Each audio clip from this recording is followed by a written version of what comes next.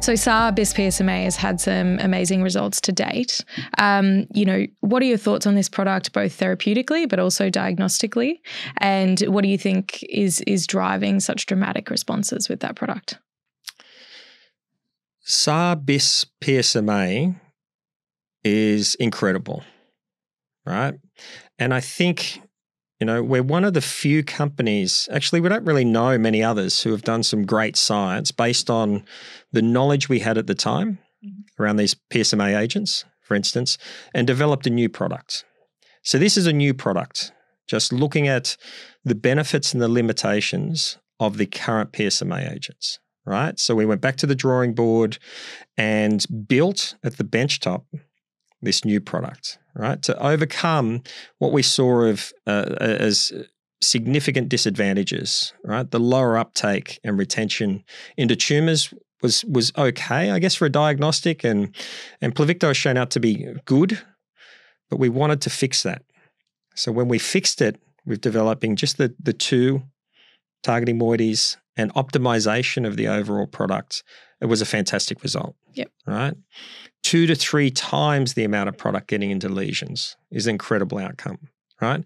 And then to see the amount of internalization, getting the product nice and close to the nucleus so it can destroy the DNA of cancer, right? That's what really we want to achieve, and do that safely when you're combining it with a fantastic isotope like copper-67. What we're seeing now is the outcome of that hard work and dedication and focus in really optimizing the product, right? But we didn't just optimize the product. A key problem has been the dosing schedule of radiopharm is rather dogmatic. It's been driven from precedents from a long period of time, the 7.4 gigabecquerels of lutetium coming from the original NETS work. As opposed to like a structured dosimetry program. Yeah. So, and sometimes we get some feedback to say, well, why don't you just dose 100 patients? Well, we're using a gold standard dose optimization, dose expansion regime, not just to be an also-ran. We're not that as a company. If people are looking to invest in also-rans, there's enough out there, right? Just want to bring a product to market quickly without any optimization. And unfortunately, INT, lutetium suffered that consequence, right?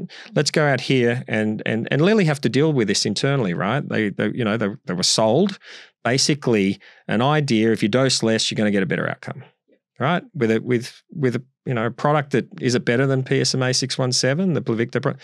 I don't think so, right? So that was always going to be a bad strategy. And Lilly now have to overcome that, right? We haven't gone that road. Let's get the dose right. Let's dose higher, because everyone's telling when I say that, the people who know, the people who are running the clinical trials and those sorts of things are saying Pluvicto is not dose optimized. Yeah, it's correct. not, right?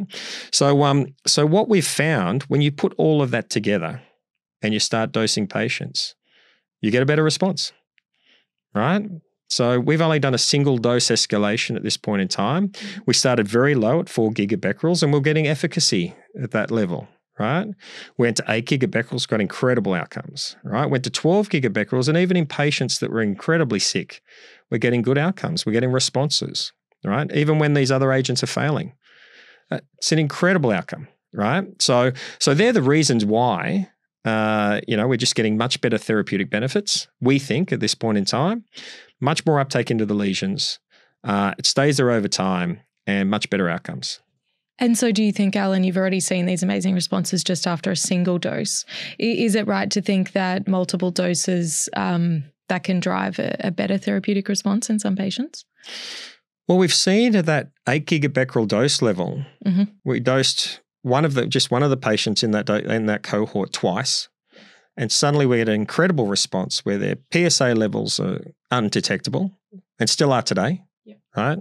Undetectable disease when we're trying to image with PSMA, and we're following up now with a CT scan. There was a CT scan done shortly after the last dose, right? 2 of the lesions had a complete response. One fell from 27 millimeters to 12 millimeters at the time of imaging. Yeah. Right? Incredible response. Missed a complete response by 2 millimeters. Right? That was with 2 doses. So In short, yes. And so we're at the 12 gigabecquerel doses now, right? And we're in this 2-dose cohort. There's been a drive, obviously, to increase that under the clinical trial to up to 4. But the 2 doses are the critical measure for us when we're looking at safety here. But are we expecting a good response from that second dose? Yes.